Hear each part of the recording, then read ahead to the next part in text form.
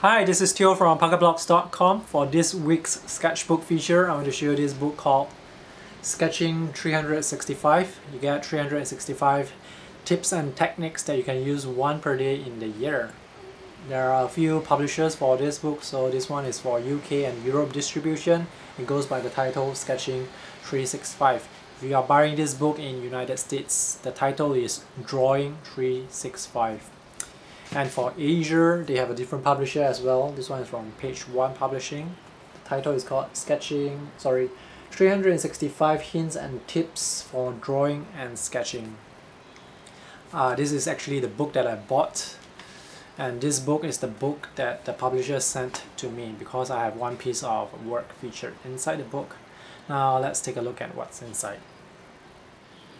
Even though the publishers are different, the content inside is exactly the same. So let's just take a look at one book. The author is Katherine Tyrrell. She's an artist from UK, and she's also the blogger behind the popular blog called makingamark.blogspot.com. So in this book, she collects a lot of hints, 365 to be precise. You get one prompt per day to get you drawing.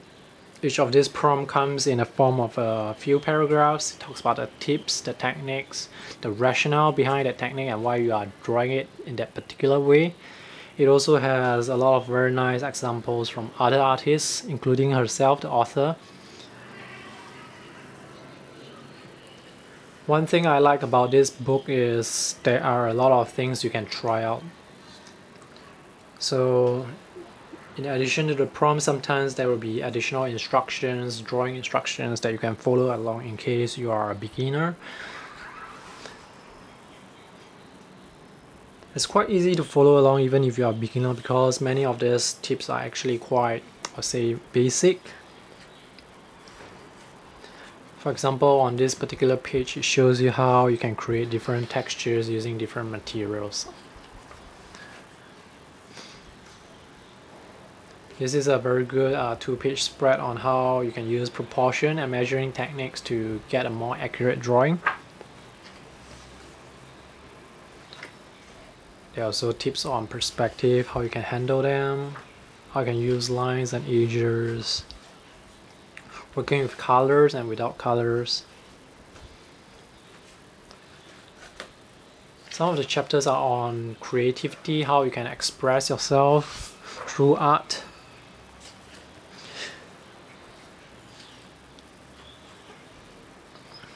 This particular section is on the subjects that you can draw. If you run out of ideas on what you can draw, you can visit this chapter to get some ideas. You can draw still life, you can go outdoors, draw people.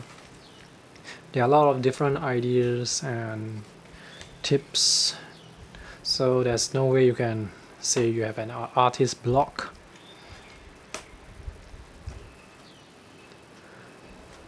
This chapter is on different medias. You have graphite, color pencils, and ink as well, watercolor, ink, markers. So this book really has a bit of everything.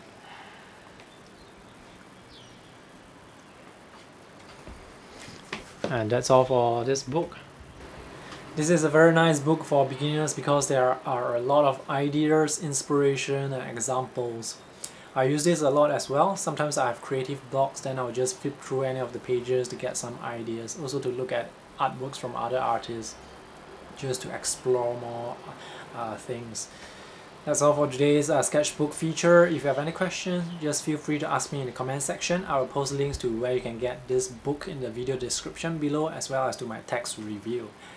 Remember to subscribe to my YouTube channels for more sketchbook features in the future, art product reviews, sketching tips and techniques. Thanks and have a nice day.